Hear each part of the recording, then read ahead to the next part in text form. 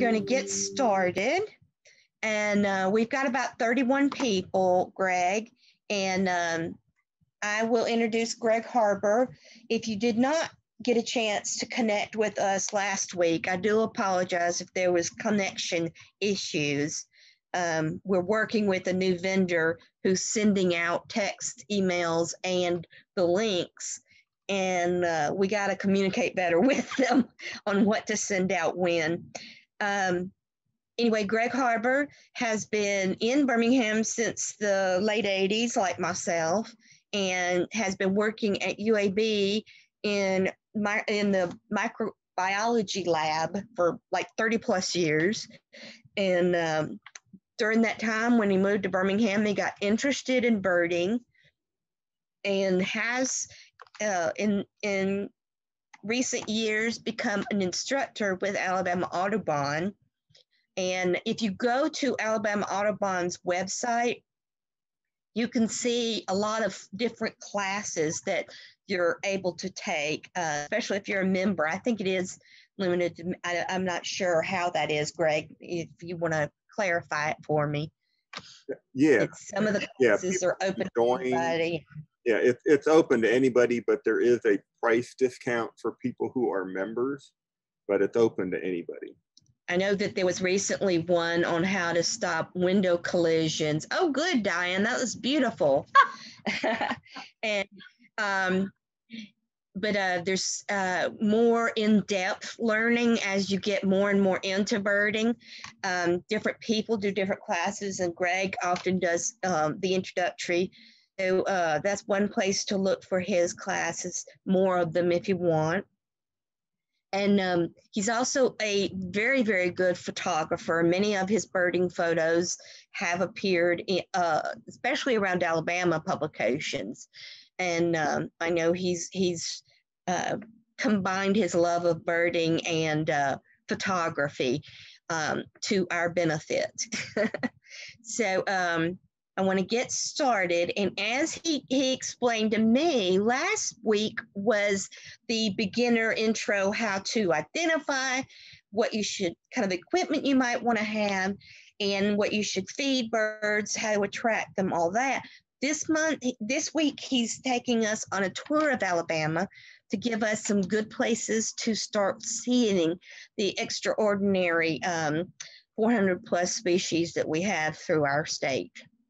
Take it over, Greg. All righty. Well, thank you once again, Shannon. It's good to see everybody. Hopefully y'all can hear me okay. So last week, we did indeed talk a little bit about the basics of birds and bird watching. And in particular, what I hope that you gained from last week was the notion of using field marks to help you identify a bird. And so a field mark is simply any kind of physical mark or feature on a bird. It might even be its behavior, it could be a bird's song, but all of those are what we would call field marks.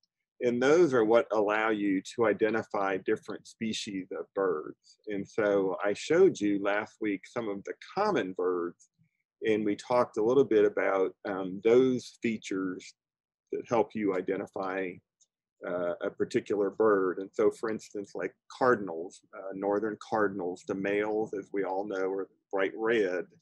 But as we will see, there are other red birds in Alabama that are not necessarily cardinals. But what gives it away that a male cardinal is a male cardinal is, in addition to being completely red, it does have a black face mask with a red crest. And so when you see that, you would not likely mistake that for any other bird just because they're so unique looking. So tonight, what I wanted to do was to kind of combine, since I'm not an Alabama native, I have really, over the 30 some odd years that I have lived in the state, have really come to appreciate the beauty and the diversity that this state has to offer. And so tonight, what I wanted to do was to give you a virtual tour of the state. We're going to start at the coast and we're going to come north through the state. And I'm not going to hit all of the potential birding sites just because there are so many. If that is something that you would like to know more about where to go, you can visit the Alabama Birding Trails website. Is just Alabama Birding Trails with an S on the end.com. And that website covers the entire state, and it has a listing of all the different birding sites that are publicly accessible in great places to go birding. And so visit that site. But tonight, I'm just going to give you a little glimpse into the life and the locations to see birds in Alabama. So I will share my screen here, and we are going to, so hopefully you all can see this now. We have a photograph taken here in Birmingham of some chimney swifts going to roost at a chimney that is at the Birmingham Housing Authority district office that's right there by the Midtown 20 Publix. And so we'll talk about that in a little bit. But what I wanted to do now is to start with an overall view of the state. So here we have the state of Alabama outlined. And so this is from Google Earth or Google Maps. And you can see that it extends all the way from the coast up to the Tennessee Valley area. But in particular, what I really wanted to do was also show you the seafloor. And the reason I might be showing you that, you might think, what on earth, why are we looking at this?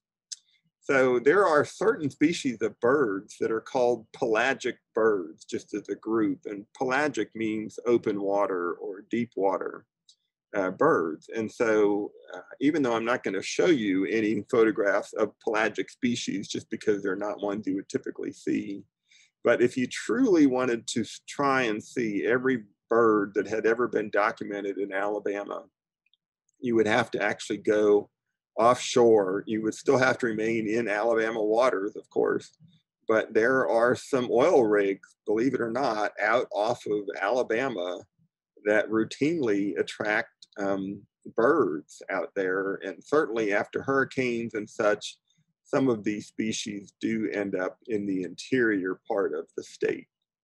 But what I really wanted to do was to use this map to show you part of the reason for the diversity of birds and plants and animals and really everything in the state is because we have so many different ecoregions within the state. And each one of those regions here, there should, as far as birding is concerned, we have one that's called coastal, which would just be Mobile and Baldwin counties. But then there's this large area called the Gulf Coastal Plain. And we have a Piedmont, Ridge and Valley Province, Cumberland Plateau, and the Highland Rim. And there are different species of birds that can be maybe not exclusively found here, but do tend to confine themselves to certain habitats within this area. And part of that is just because of the plant life that is found in some of those. So we're going to start down here at the coast at Dauphin Island and Fort Morgan. And I wanted to show you if you were to go down to the coast, in say even now, there would be birds down there at the coast along the sea, at the edge of the sea and along the beach, on the shore, that you would not typically see in the inland part of Alabama. And so one of these birds is this creature that's called a willet. It's a fairly large sandpiper, and it spends pretty much all of its time along the beach, running along the waves. And as you can see here, it uses this long beak to probe into the beach sand for various marine invertebrates that it then feeds on. So it could be crabs, it could be marine worms. Here you can see this one is checking out a little snail that has been exposed by the waves. So this is a fairly common bird. It's not nearly as common though as this little guy. This is a sanderling. And although I do not have a photograph of him chasing the waves, I know that if you have been to the beach, you no doubt have seen this bird because This is the bird that chases the waves down the beach, probing as he goes along the way. And then when the waves come back in, he runs back up the beach just ahead of the wave, and then he follows the wave back out again. And if you watch, he is using his bill to probe for, again, marine invertebrates. So needless to say, the willet, with his much longer bill, is able to reach deeper into the beach sand. And so for that reason, they're able to share the same area as a food resource, just because one of them exploits a deeper strata within the beach sand. But the willet and the sanderling are both fairly nondescript birds. And the willet, when he flies, though, actually shows a very striking black and white wing pattern. And the sanderling is pretty nondescript as well. And this is true of a lot of birds that spend time on the beach, because they use that nondescript plumage to help them camouflage themselves against the beach. So if you are the color of beach sand, it certainly helps to protect yourself. And then here is another bird that's about the same size as the sanderling, but this is a snowy plover. And you'll notice that he has a little bit shorter bill than the sanderling did. And he employs an entirely different feeding strategy. What these guys like to do, they're much more sedate. The plovers in general are much more sedate when it comes to feeding. And so what the plovers like to do is to just walk along, and they scurry for a little bit, and then they stop. And it's like it's almost like they're sensing, and they'll even use their foot to kind of jiggle the sand in front of them to see if they can, stir something up. And so they run a little bit, a short distance, might be just a foot or two, and then they stop. And then they jiggle the sand. And so this one's standing on some fairly compact sand, but when they're feeding, it's typically right by where the wave action is. And so the sand is loose enough that when they do that little foot jiggle, it actually moves the sand. They're so cute and so entertaining to watch. But this is the bird, the sanderling and the plover, the snowy plover, are both here only in the wintertime. So if you are one of these people who likes the solitude of the beach in winter, the snowy plovers are certainly there, but not in huge numbers. This is a fairly uncommon bird. It just so happens this one was photographed on Dauphin Island, right there by the fishing pier. One bird that is much more common is the ruddy turnstone. And I always thought, my sister Treese, who works as a park ranger at Sebastian Inlet in Florida, had the notion that we should rename these birds rowdy stone turners. And that would probably be a good idea, because these guys are just tenacious. They go everywhere. As you can see, this one is standing on a kind of a moss-covered rock. I guess that actually might be some kind of a seaweed and not really moss. But you'll see these guys wherever there's rocks on the jetty. These birds are there, and they're just clambering everywhere. And they flip over. They use this very stout beak to flip over tiny stones and shells to get at what might be underneath. And so when you watch these guys, they're just kind of plodding along on their little short legs, and just flipping over the stones. And they're so fun to watch. I really love them. They've got those bright orange legs against this white belly and this dark back. They do not breed in Alabama. This too is another bird that's just here in the wintertime. And if I could, I would just like to add one conservation note here.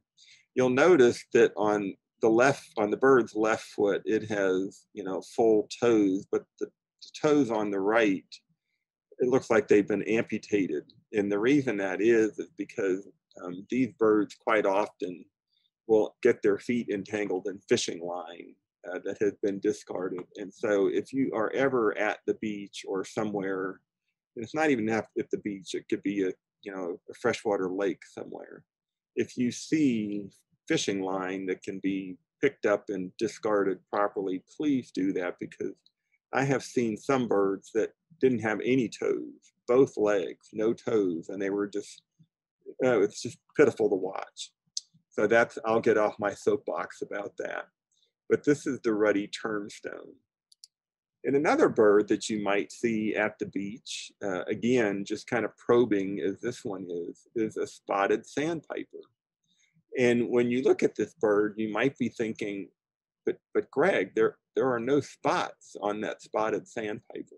And you are absolutely correct that in its winter plumage, which is what you see here, the bird has no spots. But when when it reaches its breeding plumage in the spring, it's the whole breast is just covered in very bold black spots against the white breast.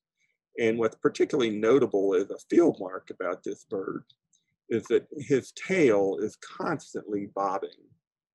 And so when they walk, it's almost like they just can't control themselves. They're so happy to be there that they just are constantly wagging their tail up and down. And it's not just the tail, it's the whole body.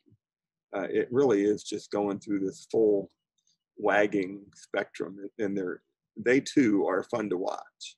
And this is also a bird that you can see in migration, even in the Birmingham area, along creeks and streams. I've seen them actually at Railroad Park, even on the little pond that's there by the pavilion pool.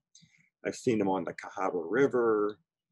And so just different areas, spring and fall during the migration season. They're fairly late as a migrant in the spring and fairly early as a migrant in the fall. The bird I saw at Railroad Park was probably actually in August, late August when I saw it.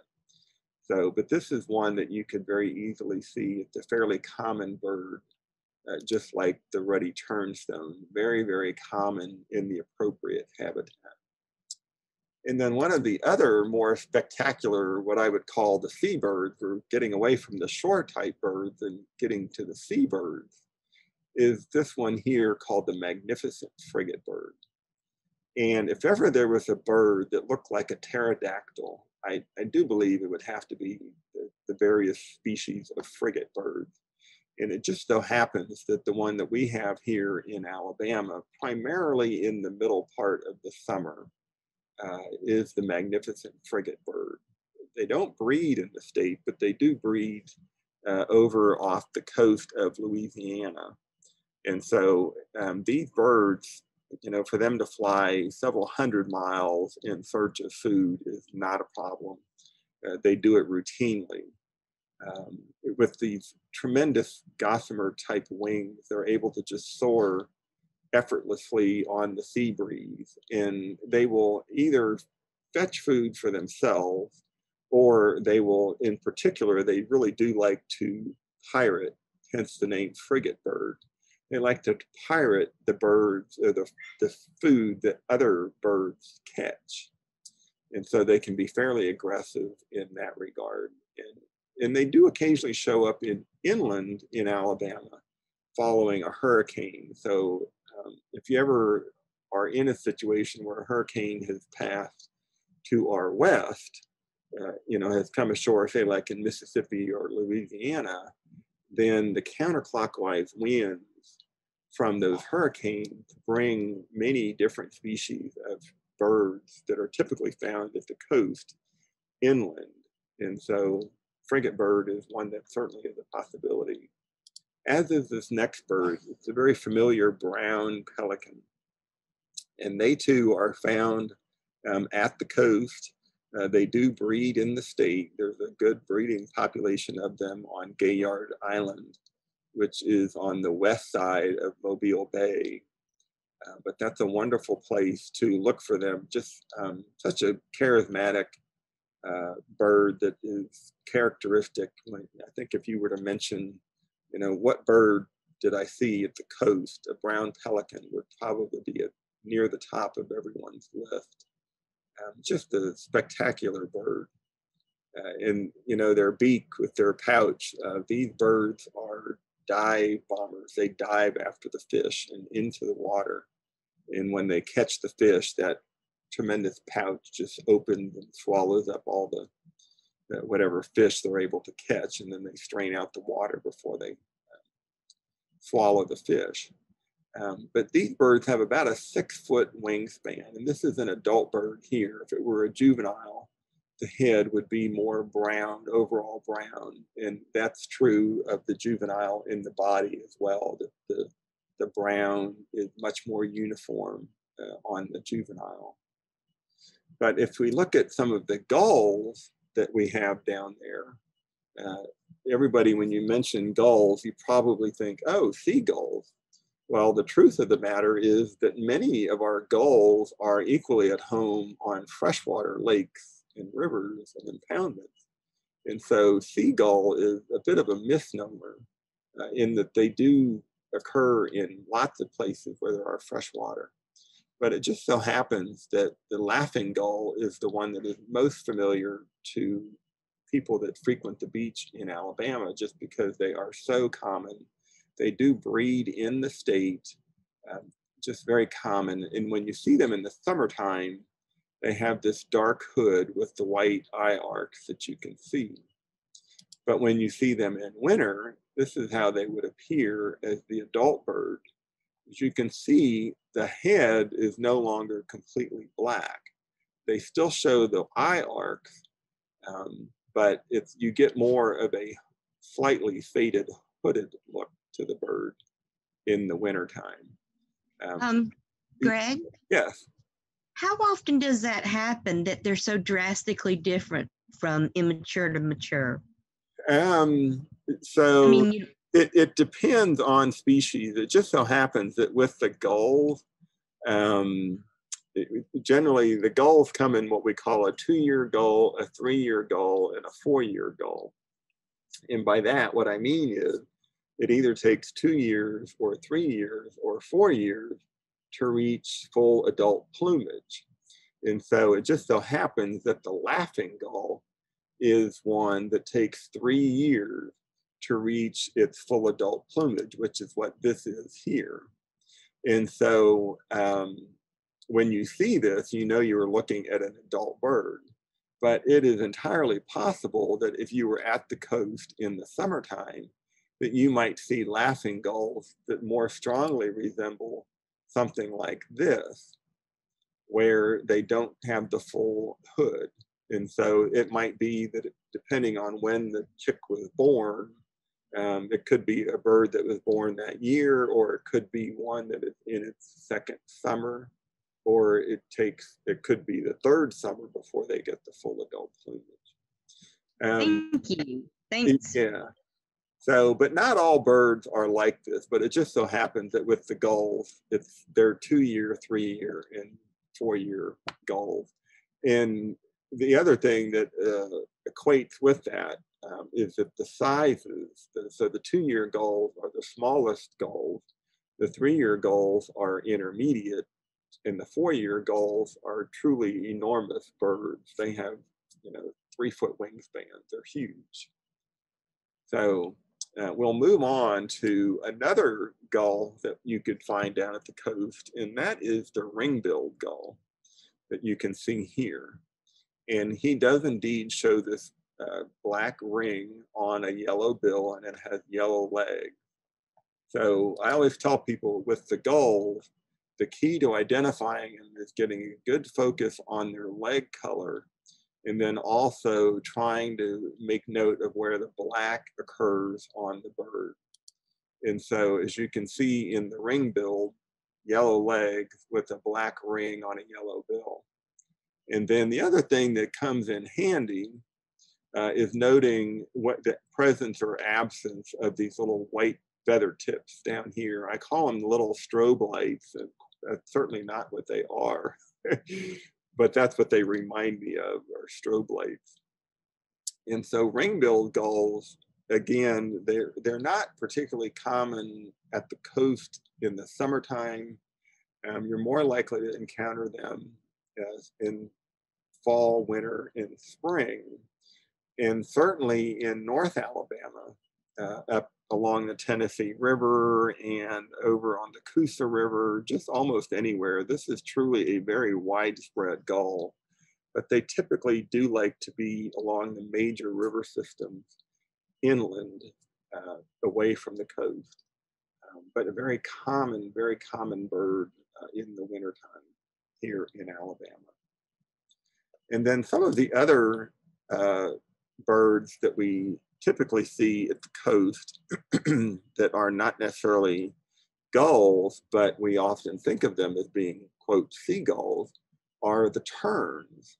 And with the terns, they can be just as abundant down at the coast, and the royal tern would certainly fit that category of being an abundant bird at the coast.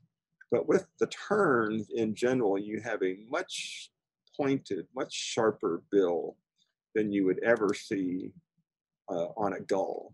And so that's one of the distinguishing features of the terns, is that they have this very long pointed bill. Sometimes it might be a thinner bill, and sometimes it's a little bit thicker.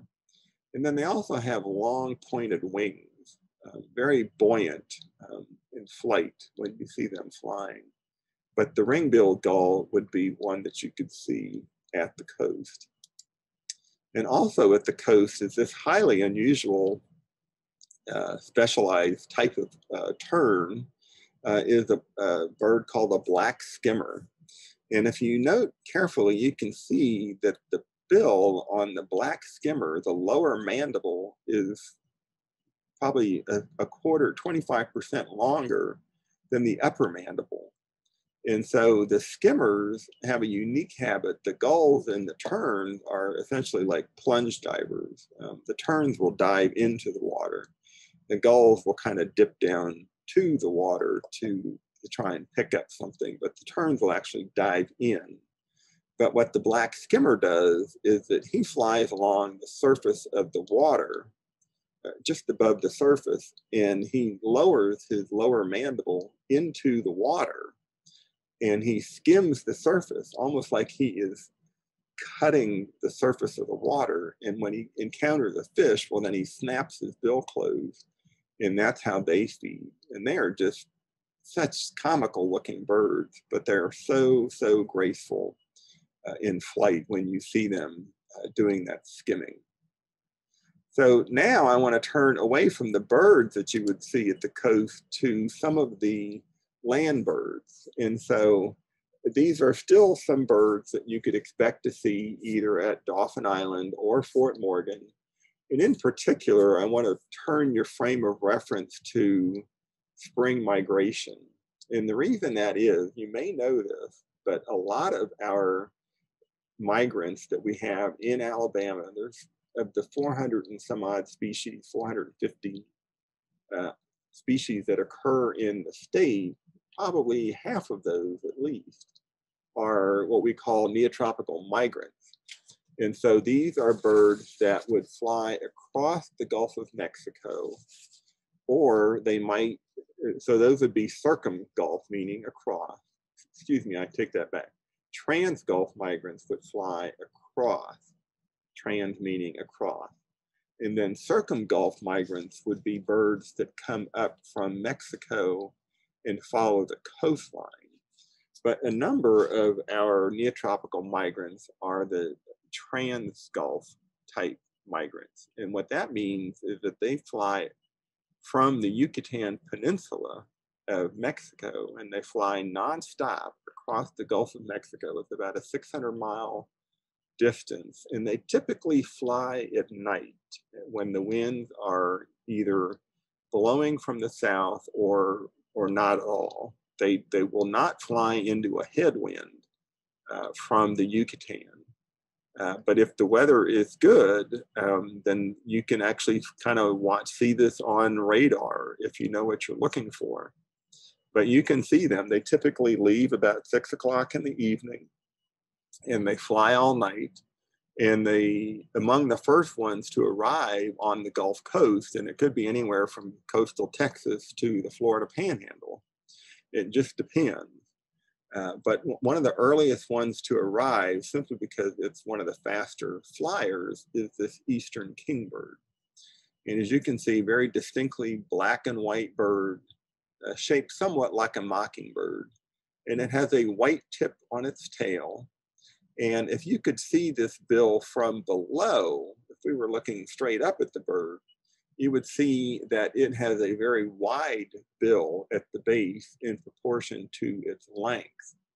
And that is true of a lot of birds that catch insects in flight. And so even though he doesn't have flycatcher in his name, as some of our flycatchers do, this bird is in the flycatcher family.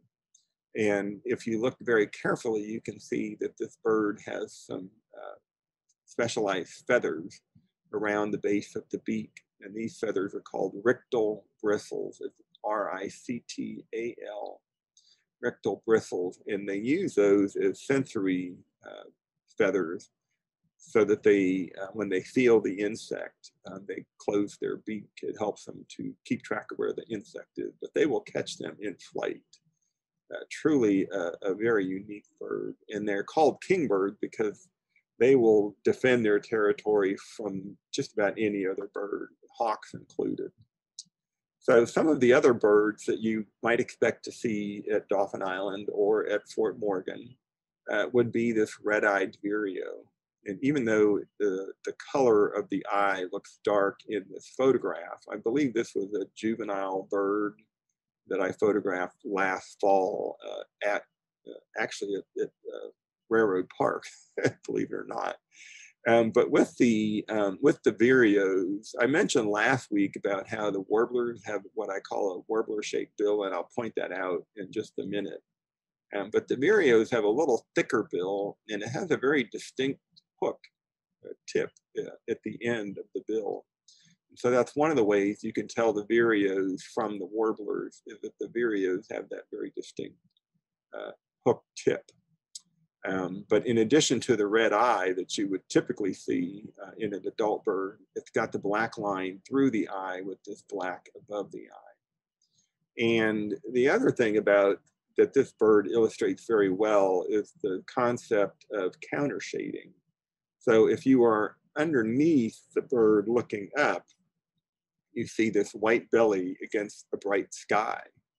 And if you are, say, a predator looking at a hawk, for instance, a Cooper's hawk, flying above the canopy and you're looking down on the bird, you would see a green back against a green leaves. And so that's what we mean by counter shading in birds, is that there are two different colors above and below. The dorsal and the ventral surface are two different colors as an adaptation.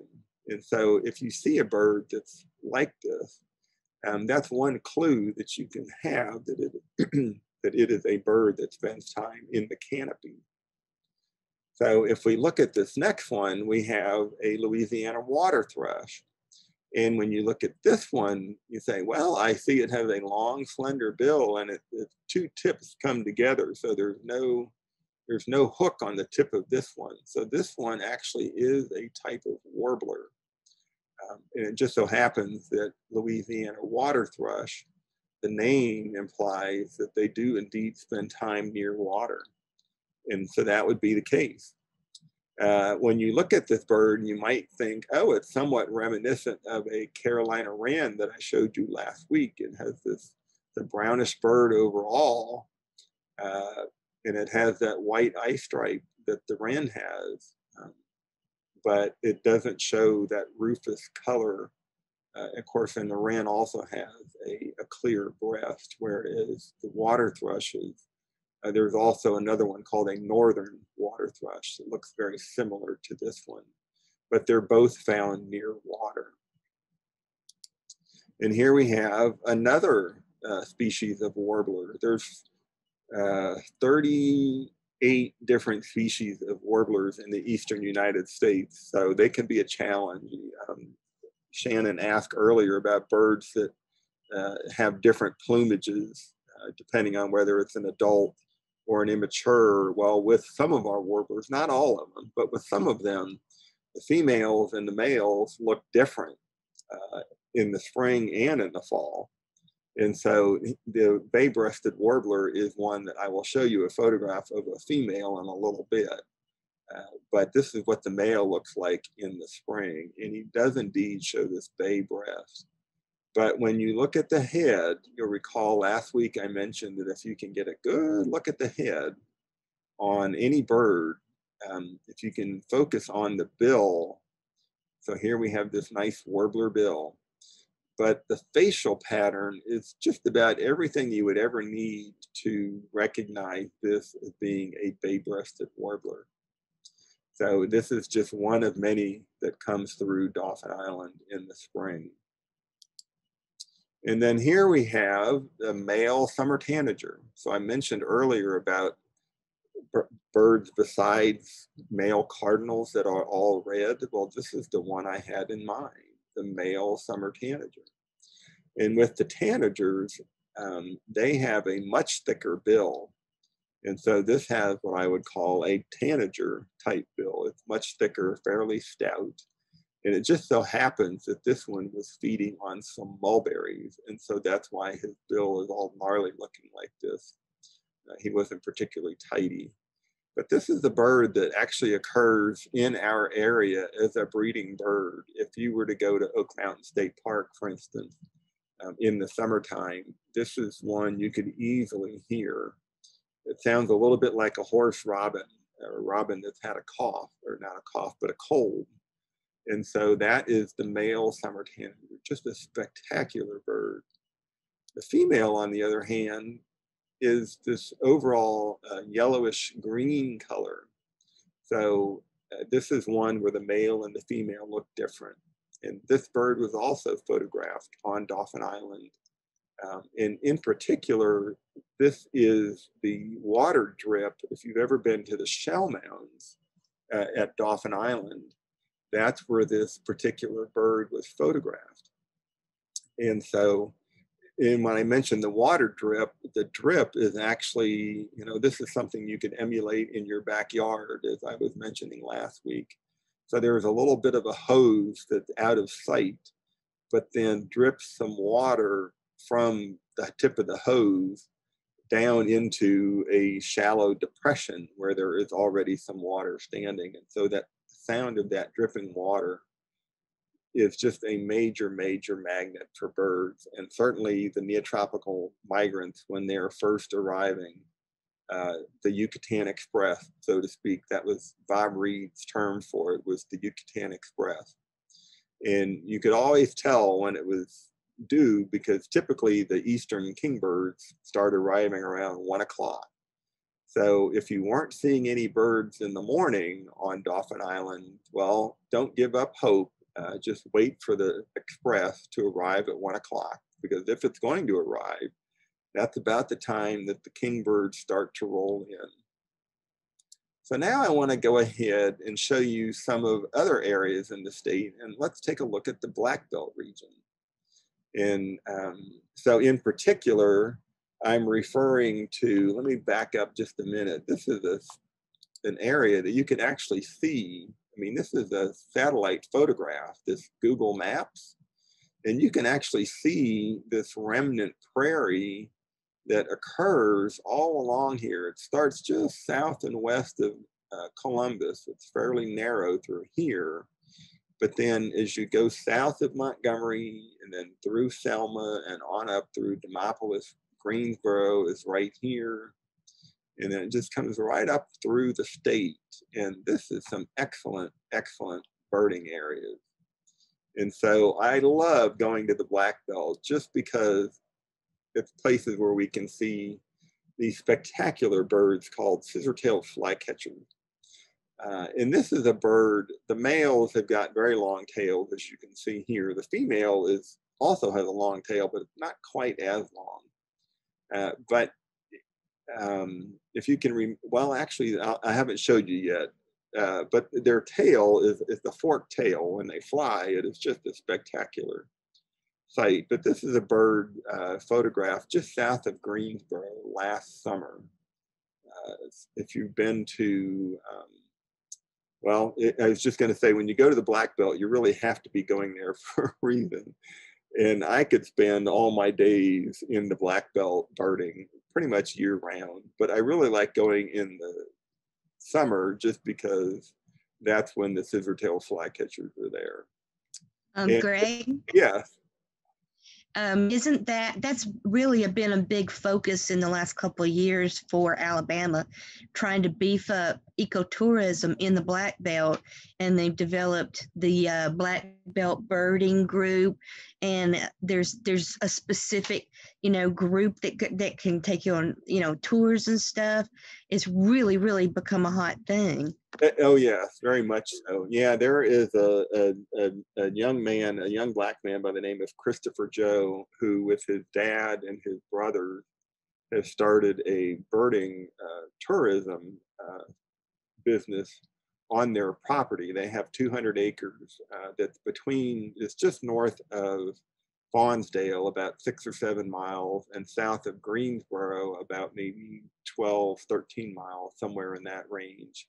But they're a third generation Black Angus cattle farmers, cattle ranchers, and they have 200 acres of property. And these are some of the birds that we go to see. In fact, they're actually getting ready to have their first spring birding event on March 27th. So in just about another month's time. But the scissortail flycatcher is certainly one of the signature birds of Alabama's black belt region. And as I mentioned earlier, the flycatchers have got a thick, wide bill, and certainly this one is no exception to that. Another bird that's a signature bird of the black belt, if you want to call it that, is the dick thistle. Not nearly as large, maybe not quite as showy, but just truly a study in the subtle colors of the earth tones.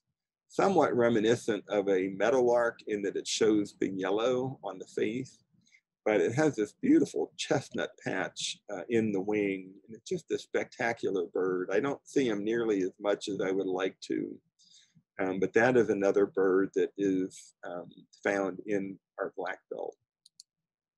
And then one that is certainly widespread throughout the state, not just in the black belt, but one that I acquaint with the black belt is the indigo bunting. And this spectacular male is perched on top of a sunflower here.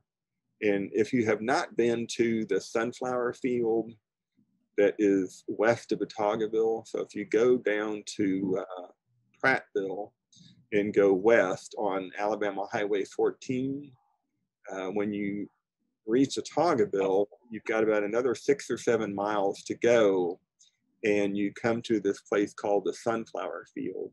And they have a presence on Facebook. It's called the Sunflower Field.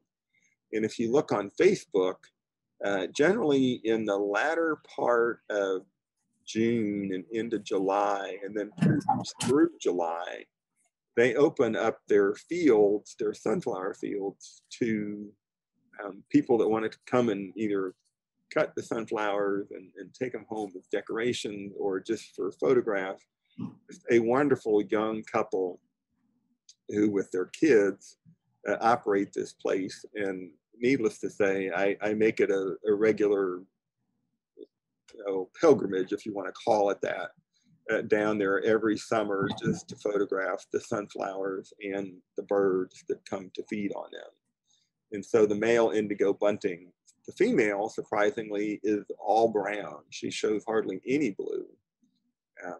And of course, that's because of camouflage. She is the one on the nest. And another signature bird, and this is not nearly as close as I would like for it to be.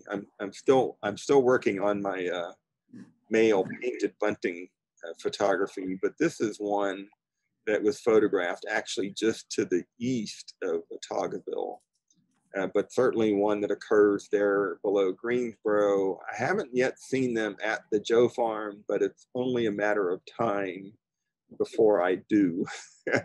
But the male painted bunting with its bright red belly and just an indigo blue head, and then a chartreuse green back, which unfortunately is concealed by this twig.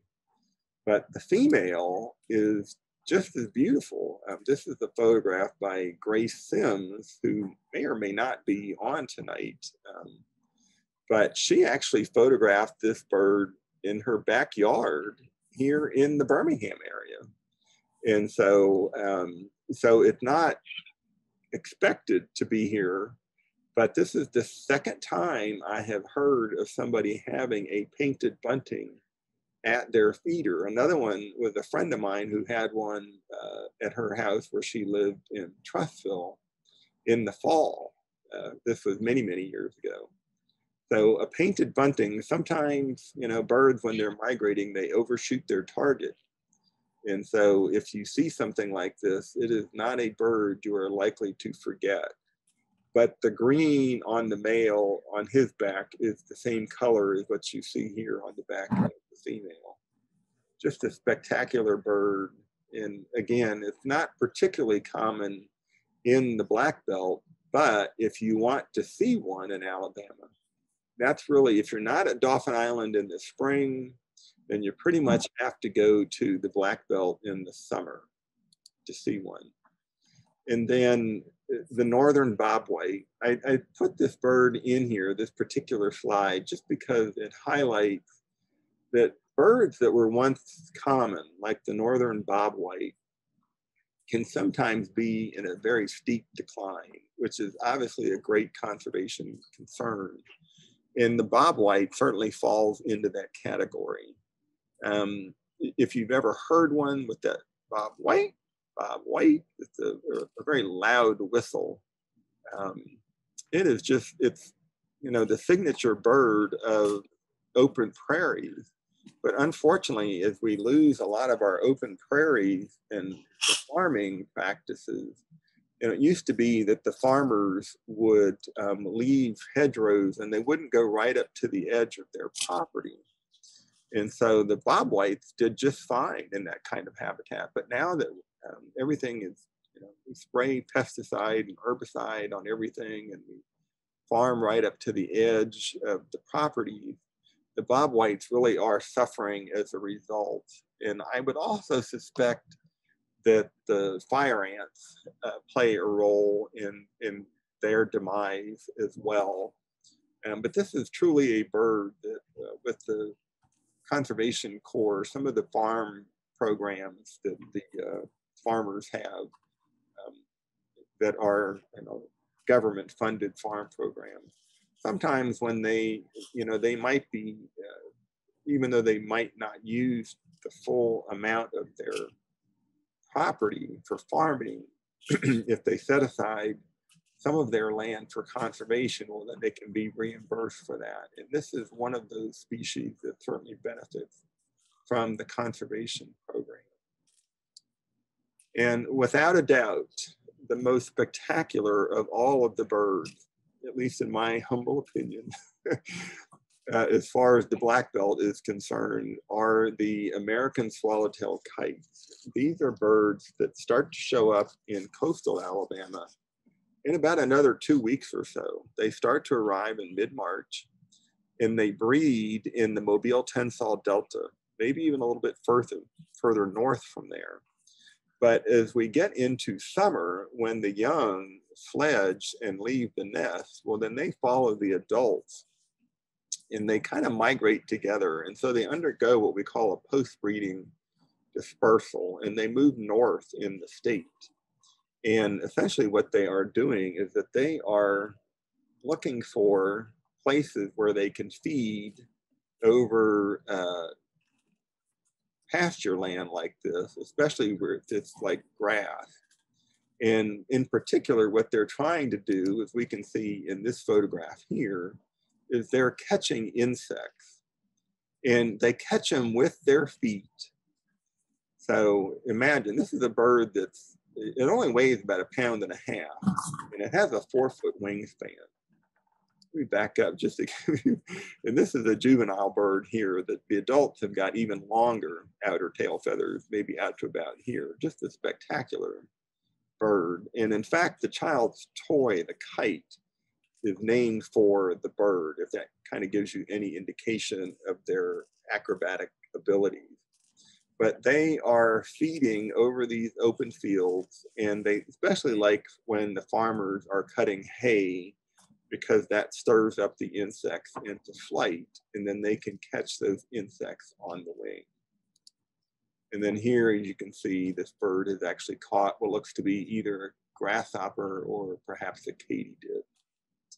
And then the other kite that we get is the Mississippi kite. And my friend Harriet, she always called these flying broomsticks. And that is because they quite often fly with their tail spread like this. And it does look like a bit like an old-fashioned whisk type broomstick. And here we have one with a slightly different angle, and you can see this nice rusty red color in the wing. But this is the adult bird with that blood red eye. And then another bird that is quite charismatic in its own right is the wood stork. This is a bird that does not breed in Alabama. They breed in Florida and coastal Georgia and a little bit into coastal South Carolina. But they too undergo a post-breeding dispersal, and they come west from their breeding grounds. And quite often, they are a fairly common sight below Greensboro, where the catfish ponds are. Just if ever there was a typical summer day for me, it can be hot as blazes and billowing clouds against the sky. But when you see these wood storks in flight, just the striking black and white wing patterns, is just truly spectacular to see. The juveniles, I don't know if you can see it well in this photograph, but they have got a yellowish bill, whereas the adults, as seen here, have a flint gray color. It looks a little bit like a scaly. And as is true of the vultures with their bare heads, the wood storks also have bare heads, and they are primarily carrion. They like to eat dead things, primarily fish. And another bird that can be sometimes seen in the black belt, and even in Alabama, in as far north as Birmingham, is the roseate spoonbill. Both the wood stork and the spoonbills have been seen just south of Birmingham, actually in Birmingham, I guess, technically. But Limestone Park down near Alabaster is one place where roseate spoonbills have appeared in recent years, along with the wood storks. And another one that we see down there is the American white pelican. And I've got another photograph later to show you, but this is a bird that typically should not be here in the summertime, but they are found in the black belt because these are birds that they know they're not going to breed, so they don't even bother migrating. They show up in winter, they stay through the summer, and it's like, I don't feel like traveling, I'm just going to stay put, so they do. And then here we have a ruddy duck, and this is just south, this is just about a mile or two from the Joe farm. Cute little duck, stiff-tailed duck. The males have got this kind of like an old-fashioned leather helmet, football helmet with the blue bill, and the females just have the helmeted look. And in the wintertime, this was in the summer, but in the wintertime, the males look much more like the female. So let's move on, and now we're going to look at some of the areas around Birmingham. So here we have an anhinga, also sometimes called the water turkey because they have a long tail that they can fan out like a turkey.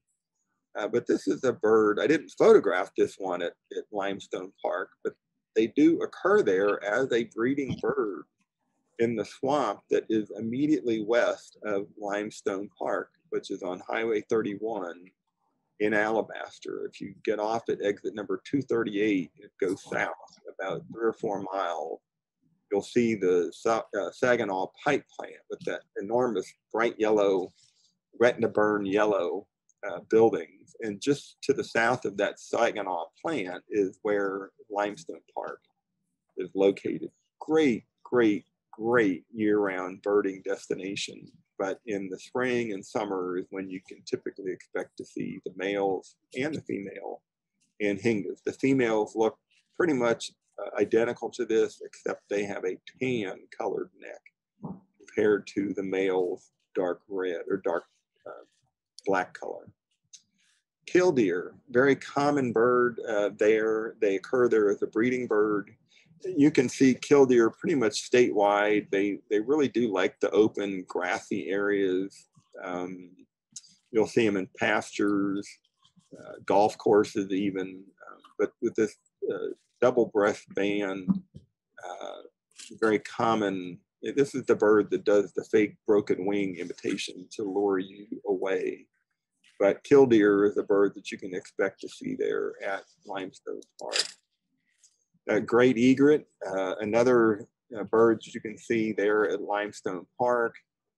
Actually found statewide, fairly common just about anywhere you have fairly large bodies of water. And as I mentioned, I think last week, when you're looking at the various egret species, you want to focus on the leg color and the bill color. So the combination of oh my gosh, with the black legs is a good field mark for the great egret. Here we have a purple martin. They are arriving now, actually. So if you've got martin houses near you, you should keep an eye out for them. They love to eat the insects. So encouraging purple martins is a great idea. Also to be found there at Limestone Park are tree swallows. Just imagine, electric blue, green. The females are somewhat greener on their back, and the males are this bluish color. But Limestone Park is just about as far south as you could typically expect to see them as a breeding bird. They're a little bit further south in some areas in the state, but they do occur there as a breeding species. Especially if you live along the Coosa River Basin, this is a bird that you could expect to see as well. If we just flip on over to Ebenezer Swamp, just a little bit to the west of Limestone Park, just north of Montevallo, that's where you could expect to see the prothonotary warbler. Former name was the golden swamp warbler, which is appropriately named. Just a very loud, ringing, sweet, sweet, sweet, sweet, sweet, sweet, sweet call. But that is a signature bird for that park, in my opinion. And they start to show up in about another month or so. So we're still a little bit off from seeing the prothonotary, but they are there, easy access on the boardwalk. So this is the bird you could readily expect to find at Ebenezer Swamp, as is the northern parula. Now the parulas are a little more of a challenge because they are more often found in the canopy. As you can see, they're counter shading going on there with the light belly and the darker back. But it's got that warbler bill, so you know it's one of the warblers. Also, the various hawk species that we have in the state are well represented in the Birmingham area. Here we have a red-shouldered hawk. You can even see the red in the shoulder. This is an adult bird. And then if you look at the red-tailed hawk, this is a juvenile, but it shows the belly band, which is a great field mark for red-tailed hawks. Both of these are birds that are like sit and wait predators. They sit there and they wait for something to appear, and then they fly down and catch it. It could be a bird, or it could be a mammal, or pretty much anything. And then the last one I wanted to show you that was really kind of an oddity, and I put this in here for a couple of reasons. Number one, this is a limpkin. I'll start with that. And so just a really spectacular bird. You see that long bill and the long leg, you would think, well, it's probably a wading bird, and that is indeed the case. But these are birds that are typically found in Florida, and there is one lake that is in extreme South Alabama where they most likely do occur as a breeding bird. But 2 years ago, and this just kind of proves the point that birds don't read very well. They have wings, but they can't follow directions. They don't know what it means to look at a map. And so 2 years ago, in 2019, at one time we had 3 of these in the Birmingham area. And it just so happened that this was one at a Chelsea Park, that subdivision right off of Highway 280. That's why I photographed this bird. But Shannon's husband, Randy Haddock, who at the time worked for the Cahaba River Society, now retired from there, but he had one at the exact same time on the Cahaba River here in Birmingham. And then another friend who was active in the birding community in Birmingham, Tony Baker, had one that was seen multiple times. All three of these birds were seen multiple times at Ebenezer Swamp. And so we had 3 limpkins in the Birmingham area all at the same time 2 years ago. And that is almost unheard of. So it's when you see something like this, it's not that it can't happen. It's just that it's not what you would typically expect to see. But a limpkin is something you really can't confuse with anything else just because it is so unique. And down in Florida, they are known for eating apple snails. But up here, since we don't have apple snails, they adapted quite readily to feeding on mollusks. So I want to show you, I mentioned earlier about the male bay-breasted warbler with his nice dark brown, the nice bay breast. Well, here we have a female in the fall.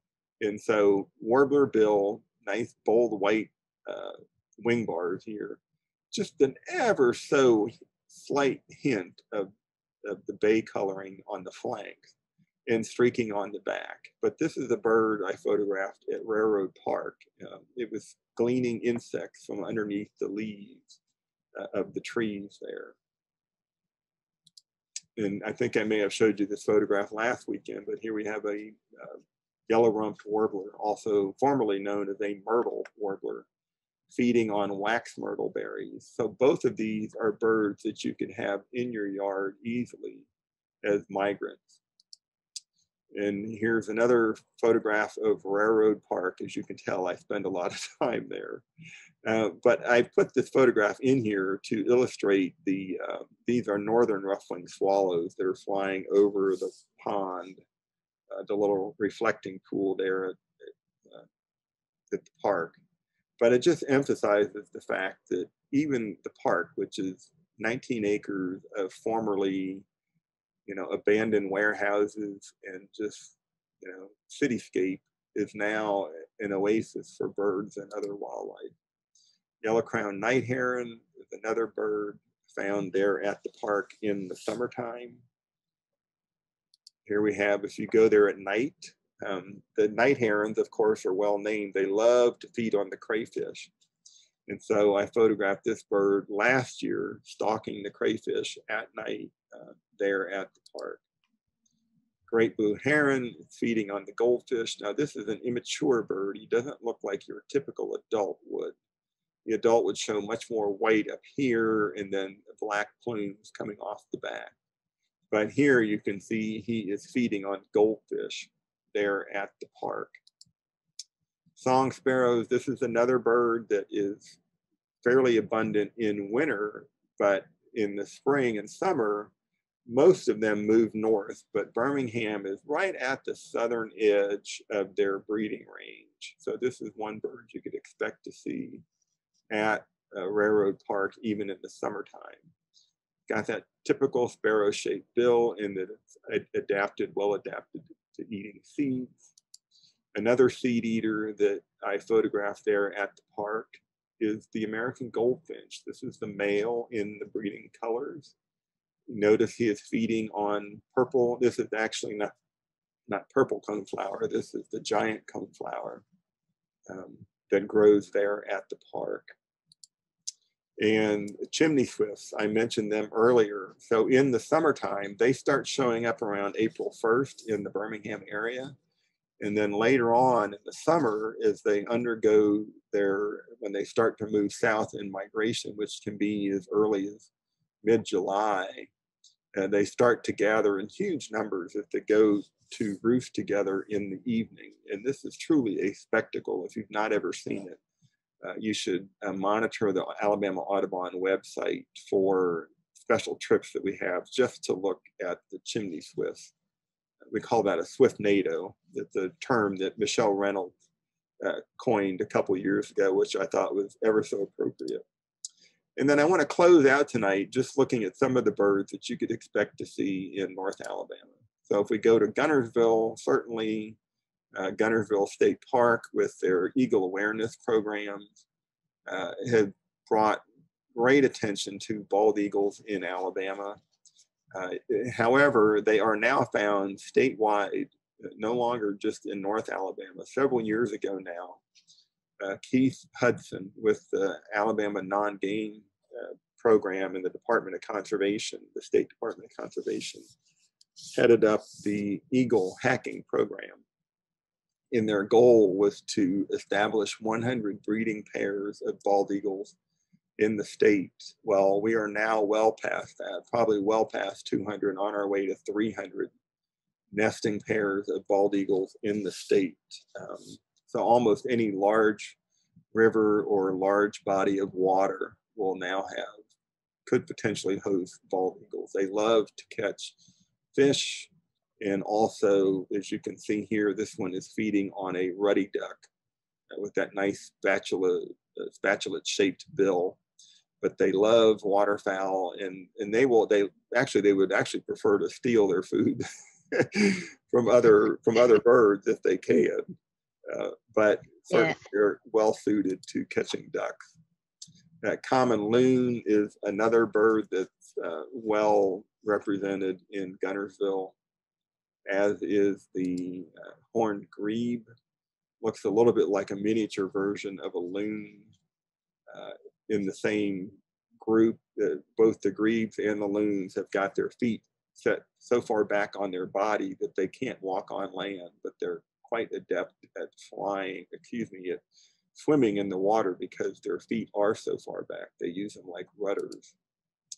And other birds that you could expect to see in North Alabama near the water, and especially in the wintertime, the bald eagles are there year round, but the loons and the grebes and the white pelican are primarily winter-only birds. They show up in the fall and they leave in the spring. But the American white pelican, I mentioned earlier that the brown pelican, I think, mentioned, has a 6-foot wingspan. These birds have got a 9-foot wingspan. It is enormous, just absolutely enormous.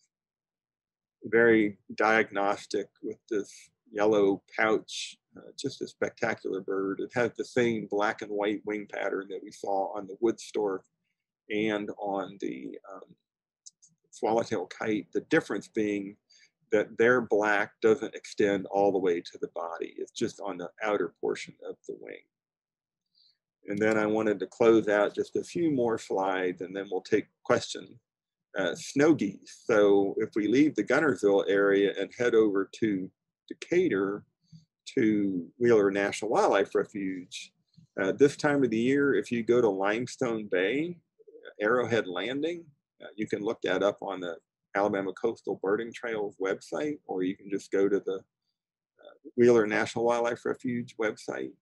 This is a publicly accessible area, and every winter there are about 2,000 snow geese that come to this particular spot. They are just as reliable as clockwork. So truly a spectacle to behold. Certainly, Wheeler attracts many other species of ducks, including redheads, although I must admit these birds were photographed here in Birmingham at Patton Park. They were a one-day wonder. They were there one day and gone the next. But what most people know Wheeler for are the cranes. And so thousands and thousands and thousands, and I do mean thousands, of sandhill cranes descend on Wheeler every year. And if you have not been there to see this, you owe it to yourself. You must promise me that you will go. They are still there. They'll be there for probably another 3 or 4 weeks at least, although their numbers will start to thin out a little bit before too much longer.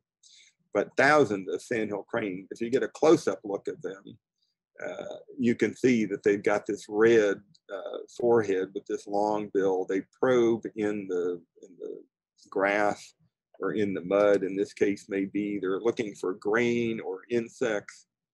They're pretty much omnivores. but just a spectacular sight to behold. And then I'll close out with this last shot of whooping cranes. It's an endangered species. There's been as many, I think a couple years ago, I can recall reading that there was as many as 26 or 27 whooping cranes during the span of that winter that were at Wheeler Wildlife Refuge, which is easily 1/4 of the eastern migratory flock. This is probably one of the rarest birds in North America. So earlier, Shannon had asked me what's one of the rarest birds I've ever seen. I would have to actually include the whooping crane in that list. So if you want to go, now is the time to go see them. So with that, I will close out of my screen sharing so that I can see the questions. And so, so let's see. So I'll just. I tried to, put in the chat the names of most of those places you were mentioning in case people are multitasking. But the best place, like you said, is the Alabama birding trails. Just about anywhere you plan to go. Like when we head to Tennessee, we're going to stop at Wheeler or Gunnersville or both. If we're heading down to the beach, we're going to be in the Black Belt region. We're going to look on the beach, just about anywhere you go. And all those places are illustrated on the Alabama birding trails.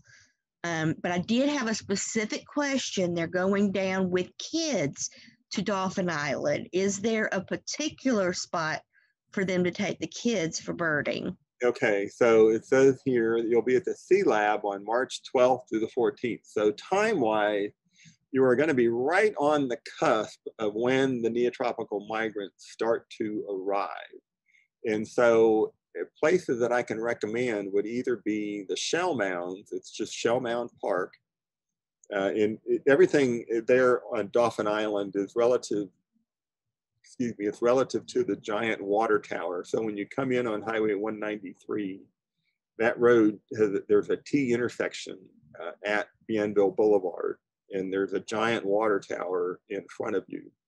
So if you turn left and go about 2 blocks to Iberville and turn left on Iberville, that will take you, and go 1 block, that will take you to where the Shell Mounds Park is.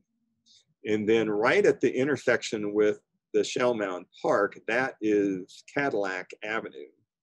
And so if you go east, continue going east on Cadillac, that will take you to the Dauphin Island Bird Sanctuary. It has their own property that's called the Goat Tree Reserve.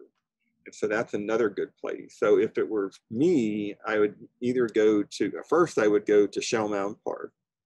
And then if not there, go to the Goat Trees. And then also you can go to just 1 block on Bienville Boulevard. The Goat Trees is at Cadillac and Grant Street.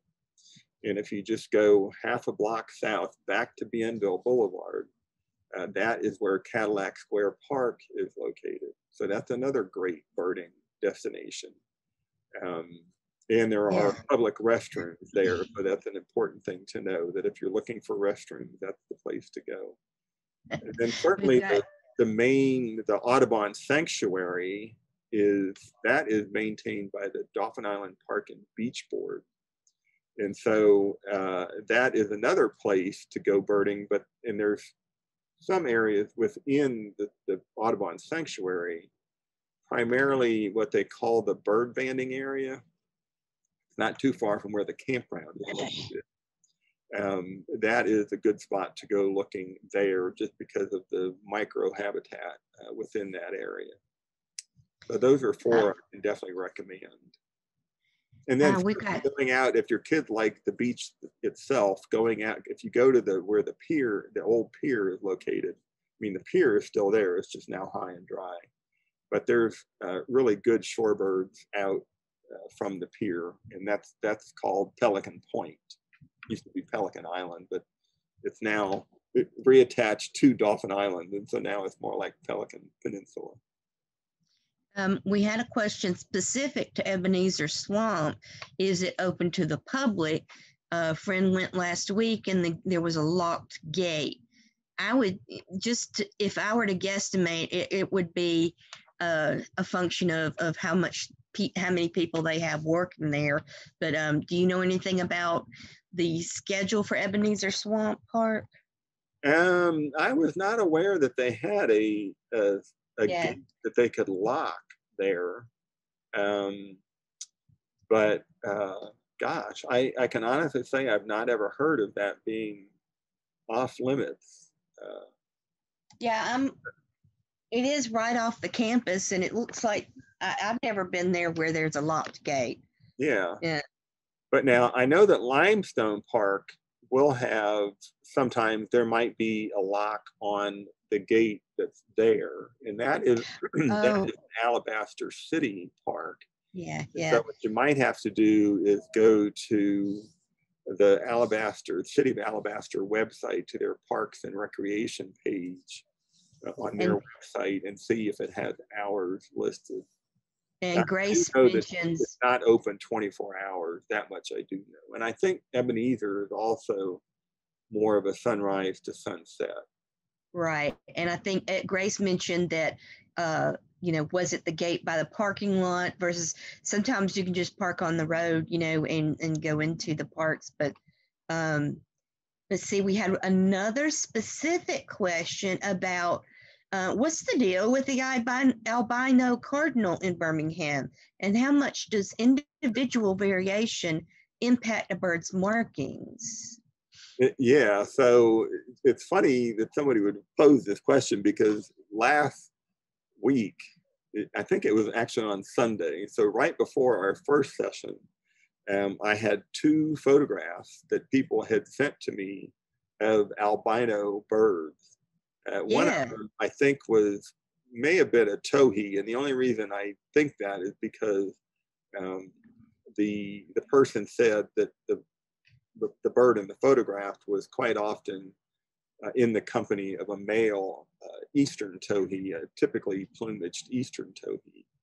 But certainly, I think maybe just because of the pandemic and the fact that so many people are now spending time at home, and they're turning to bird watching at home as a hobby to help pass the time, I think we're seeing a lot more instances of people where, this is truly citizen science in action. A couple years ago, certainly there was that male yellow cardinal that appeared in Alabaster that achieved, almost a cult-like following. I don't know that that bird is still alive. At least I haven't heard any reports recently. But, coloration in birds, there's always a typical color that birds have, but then, sometimes color in birds can be influenced by their genetics. In the case of that roseate spoonbill, I actually heard a presentation just the other day, a Zoom meeting, where the speaker who studies spoonbills in Florida Bay in Everglades National Park said that, you may see very faint pink in some flamingos, not flamingos, but in the spoonbills, but they always show at least some level of pink. But in the case of the American flamingo, they get their pink from their diet. And so it just, depending on what the species is, you may know that red, the carotenoids, the red pigments in birds is what gives them their red color, or they're able to synthesize it from the carotenoids. So that is, blue, Greg, bird is actually a structural pigment. There is no blue pigment. It's actually a structural color based on the structure of the feathers. So I was going to bring up that birding is the one hobby that you can do in almost any situation. You can join a hiking group and bird while you're hiking. You can go with the Cahaba Riverside Society on a canoe trip and get some really great birding done. You know, if you head to the beach, you could do birding there. And, you know, people are even birding in the sense of the bird cams that they have all over the world, watching nests and watching birds. It doesn't have to be something that you have to go and hike for. You know, attracting them to your yard is something that you can do while in quarantine. So birding is just a very versatile, what do you want to say, hobby, you know? And you can get as involved or as little involved as you want, you know? That's Right. why I like it. I always tell people, take your binoculars, even if you don't think you're going to go birding, take your binoculars anyway, because you never know what you're going to see. You just, you know, several years ago, I went with the choir from our church, Our Lady of Sorrows, and I went to Rome, and I took my binoculars with me just because I wanted to see the birds. And of course, when we got into the Sistine Chapel, everybody was like, man, you are a genius for bringing your binoculars into the Sistine Chapel. I was like, well, I wish I could like claim to thinking of that in advance, but I didn't. I took it for the birds, but it came in handy to look at Michelangelo's masterpiece. Well, I thank you so much, Greg, for opening my eyes to more than I normally know, and I have enjoyed your 2 talks. I will say to everybody listening that this will also get recorded and posted on YouTube and Facebook for the Hoover Library. And like I said, if you want more classes by Greg or more birding classes, check the Alabama Audubon site. There's also a Facebook group, Birding Alabama, that you can kind of follow where people are going, where people are seeing things, unique pictures around. So that's a great group either. Great. There's another one called the Alabama. I mentioned the Alabama Birding Trails website.com, but the Alabama Birding Trails also sponsors a Facebook page that I help to moderate. So I don't help with the Birding Alabama one, but I do help with the Alabama Birding Trails Facebook page. So that's another. We always get lots of questions, and you know, just post a picture and just ask. I mean, that's how we all learn. It's, you know, we see something intrigues us, and we want to know something. So post a picture and say, hey, can somebody help me? You know, I've been looking through my field guide, and I think it might be this, or I think it might be that, but I'm not 100% sure. And so everybody chimes in. It's a great resource. Fabulous. Thank you so much, Greg. You bet. And you have a great evening. All right, y'all. Good night, everyone. Take care. Bye.